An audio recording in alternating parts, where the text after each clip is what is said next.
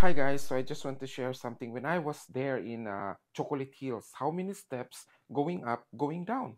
So look at this one. This is one of the very famous tourist attraction here, particularly in Carmen, Bohol.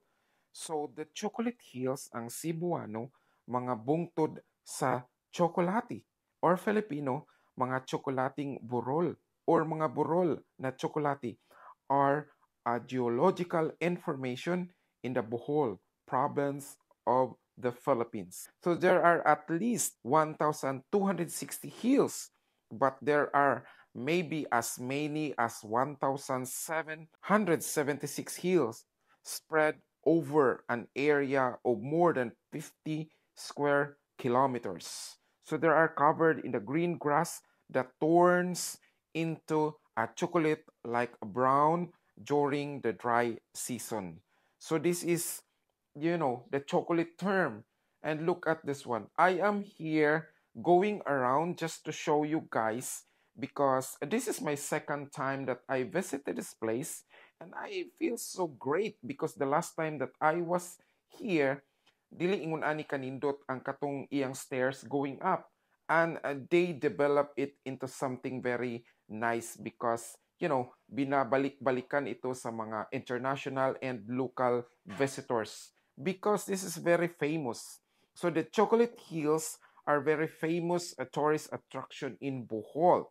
There are featured in the provincial flag and sealed to symbolize the abundance of natural attraction in the province. There are in the Philippines Tourism Authority list of tourist destination in the Philippines.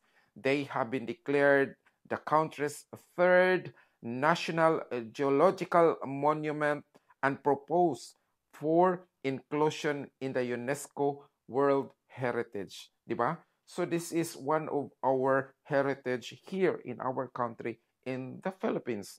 So kanina siya guys, ang kaning Chocolate Hills, one of the Bohol's best known tourist attraction. This unique mound-shaped hills are scattered sa tulo ka town, Carmen, Batuan, and Sagbayan.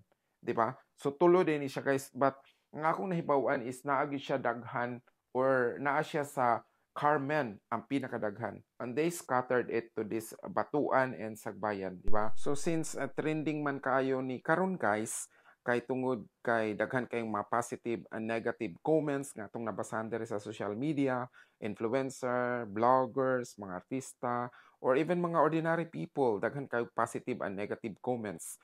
So mo ni siya guys nga I am not sure kay wala man sad ko ka visit anang gitukod nga resort karon ingon sila na ako na sa Sagbayan Peak which is dire ra gyud ko nakabalik kaning dapita kaning sa Carmen particularly kay mao man jud nimoy daghan diri nga Chocolate Hills nga atong makita napo diri ang dik area nga maka-view gyud ka og nindot nga view. Well, actually kung unsa inyong ika-istorya guys, unsay mga points of view ninyo, let me know in the comment section kay magstorya ta at least ma-share ninyo. And all I can say lang siguro is we will have to preserve our mother nature kung unsa man gay na karon para ato pong mapakita sa next generation nga mao lang gihapon nindot lang gihapon. All right? So, thank you so much sa nagwatch aning video and this is what I've got only and this is what I can say. So God bless us all. Thank you so much and let me know in the comment section kung inyong may istorya. Magstorya-storya tayo guys. Thank you so much and God bless us all. See you another time. Goodbye.